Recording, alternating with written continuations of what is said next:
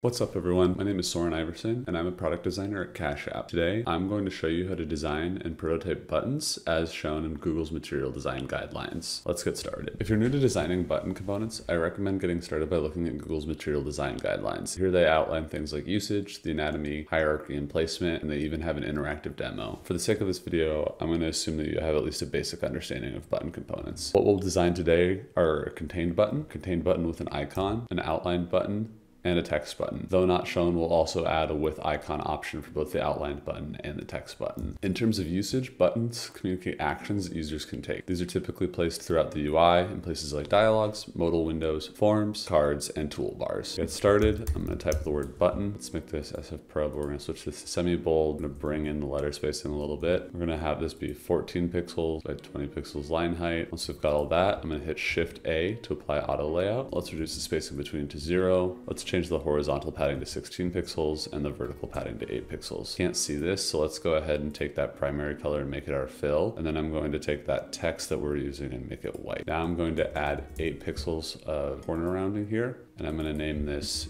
default. I'm going to set this to fill container. This way, when I go to expand the button, if I click here, it's taken up all this space rather than hugging the content, so I can fit more text in this container. Now that I have the default button, create another instance of this. We'll call this hover. What I'm going to do here is I'm going to click on this, go to effects, drop shadow, and I have the Y offset be 1 and 2, and then this will be 10 pixels. Now I'm going to do this again. All the Y be 2, blur be 4, be 8 pixels. Now we'll do 4, 8, 6%. Now we'll do 8, 16, 4%. And finally 16, 32, 2%. And you'll notice what I did there. I just multiplied each of these values by 2 until I got to 16 by 32. And I reduced the opacity by 2% on each of these shadows as they were getting farther away from the box. Now that I have the hover state, I'm also going to create my disabled state. So let's remove all these shadows. And I am going to take the primary and I'm going to make it a light gray like this, and I'm going to take that white text and I'm going to make that a darker gray. Now let's call this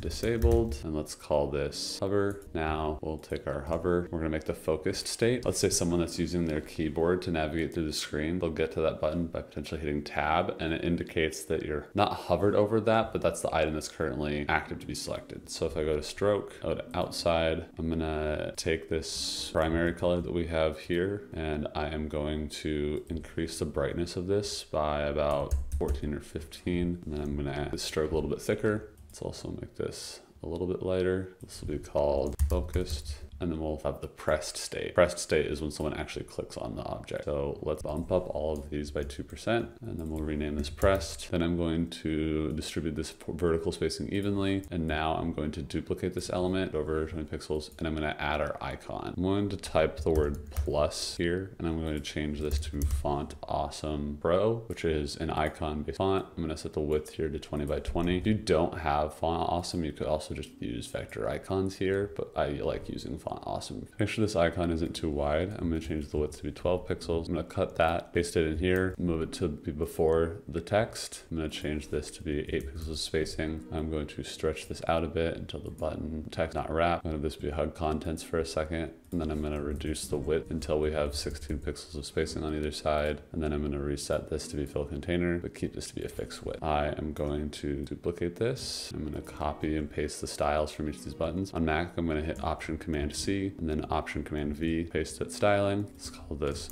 hover, and then I'll add this here, like this, 8 pixels spacing, add the plus here, and add the plus here. And then we'll take these other two CTAs until they match. And now I've got this trailing icon button. So we wanted to change this to be a shopping cart. Do that. It's pretty flexible according to whatever you need. The spacing is a little tight on this, so let's actually change this to 16 pixels. And then I'm going to add 4 pixels here to each of these. And then I'm going to make sure that all of these are set to fill container, which they are. So we're good there. Now I've got our fill button as well as the fill button with a leading icon. Hit create component set. I'm going to call this button. So this first property was the state. I'm going to call that state But then there was another property, which is icon. We'll call this default false, create the property. And I'm gonna select all of these, and where it says icon, I'm gonna have it say true. What that's doing is creating a true false value for whether or not it has an icon associated with it. And so if I take this component and bring it over here, I can toggle this on and off. Once I have my primary buttons done, I'm gonna go ahead and create my secondary buttons. Let's duplicate these. First thing I'm gonna do for this default state is I'm going to switch that fill to a stroke, and then I'm going to change this to be that primary purple. Let's take this and do the same thing.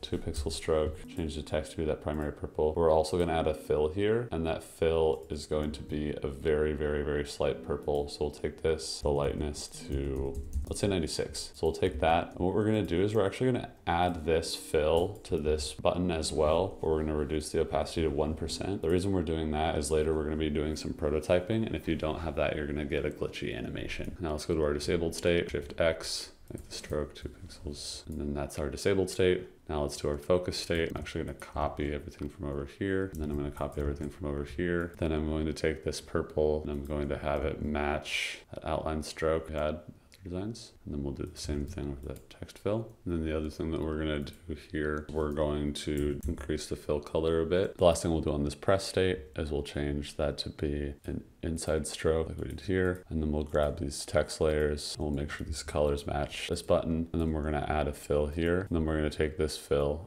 and we're going to darken it a bit. Make the difference between these two a little bit more obvious, and then I'm actually going to make this stroke and text color a little bit darker just to differentiate a bit. For that pressed state, I'm also going to darken the shadow a little bit, make the text and outline color darker, and then make this fill a little bit more intense. Now that I've got the secondary button all set up, I'm going to go in here and create this third type of button, which is just the text only. And let's go ahead with this first one, and we're going to remove the stroke. We'll do the same thing for this, the same thing for this, the same thing for all of these actually. And the other thing that we're going to do here is we're going to remove the drop shadows. So I'm going to select all of these options that have drop shadows, and we will remove those. Now we have all our buttons, but I need to make sure they're named appropriately, because right now some of them I can control those. Like if I go to button, I've got state, icon, but then I also need to add a new variant called type. And so the types are going to be primary, secondary, and tertiary. These are our primary, these are our secondary, and these are our tertiary buttons. I'm going to hover over all these,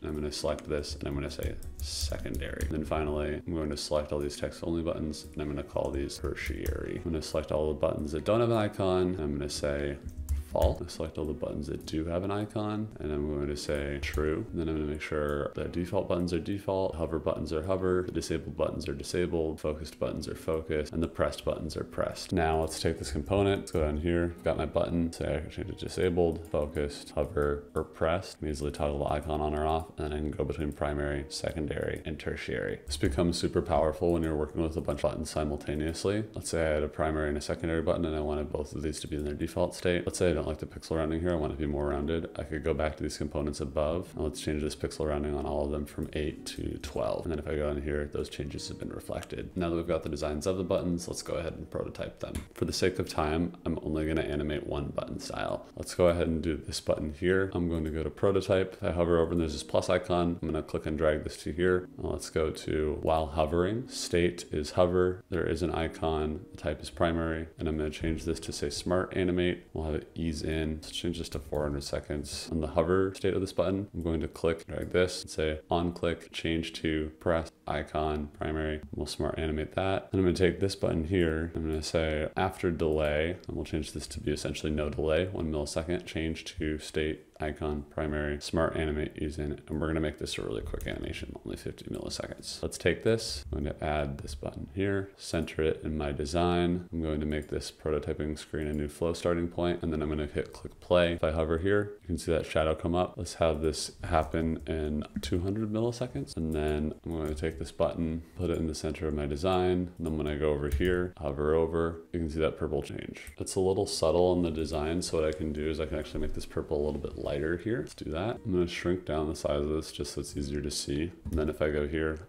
hover, you'll see that shadow shows up, and I click, and it changes to that purple. To make this a little bit more clear, let's take this after delay and change this to be 100 milliseconds just so you have some time to see it. And then fresh, hover, click, Now I've applied those animations to each of these button styles. I'm going to go ahead and copy each of these, and then I'm going to add them to my prototype. Let's make this a little bit bigger, delete this. Now I've got all these buttons laid out here. If I go to my prototype, you can see I can easily go through the interactions for each of these buttons.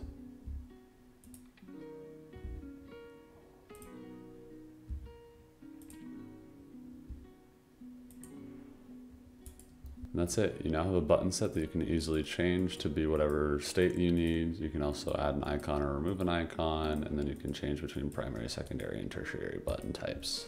Thanks so much for taking the time to watch this video. I hope that you now better understand button components, component sets within Figma, and how to easily create a component set that you can use and customize according to the needs of any given project that you might have. If you haven't already, please like, comment, and subscribe. I'm Soren, and I'll see you in the next video.